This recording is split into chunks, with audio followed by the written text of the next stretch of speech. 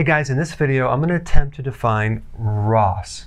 This would probably come up if you're reading some of the studies relating to Alzheimer's or the benefits of ketosis. You might see ROS come up, and I just want to define it because it can be a little confusing, and in reality, it's pretty simple.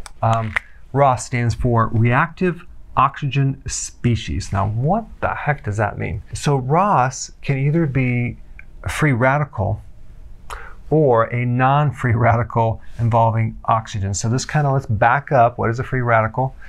A normal atom has paired electrons. So if you have something that's paired, if you just envision it like a little disk and two little weights on the outside that spin, it's going to be very symmetrical.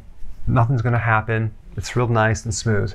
But if you take one of those electrons out and you have an unpaired electron and it starts to spin or move, it can really be a radical and move in a radical way and create destruction because it does not have a paired electron.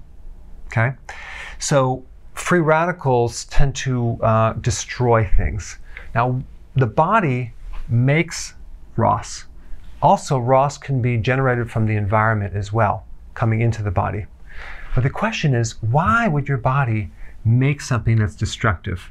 That's the question, and this will help you understand what it is. Well, there is a natural process, a natural program cell death in the body. It's called apoptosis. And apoptosis is a condition where your body is actually killing off certain cells. Now you might say, well, that's a bad thing, but actually it's essential for life, okay? Because your body has this urge to survive, so it's looking at the greater good. If there's certain cells that are mutated, altered, they're dysfunctional, then the body has to get rid of them.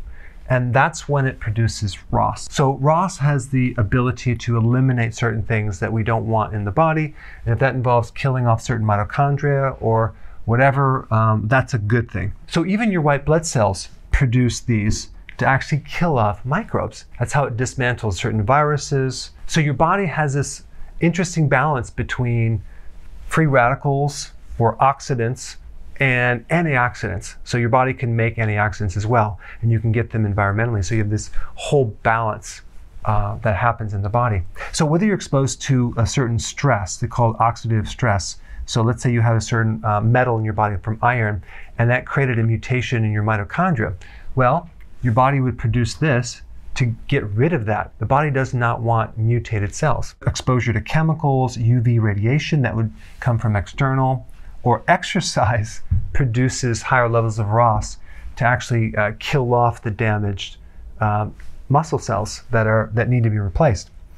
And it's replaced by the stem cell, so it actually just grows back. Hypoxia, decreased oxygen, pollution, smoking, infection. So your body is constantly cleaning all this stuff up and replacing it. So this is a real positive thing. So you probably in your house have hydrogen peroxide, and you can put it on a cut or a wound and see it foam up, because hydrogen peroxide is this, and that actually helps to kill off certain microbes, okay? Same principle.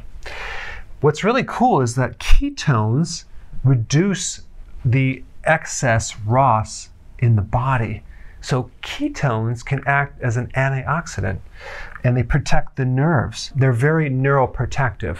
And this is why ketones are so good for the brain, and high sugar diet or high carb diet is so terrible for the brain because it actually causes so much destruction, and it leads to things like dementia and then eventually Alzheimer's. Anyway, I just wanted to explain what this is as simply as possible.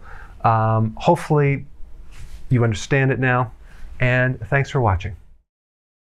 Hey, if you're liking this content, please subscribe now, and I will actually keep you updated on future videos.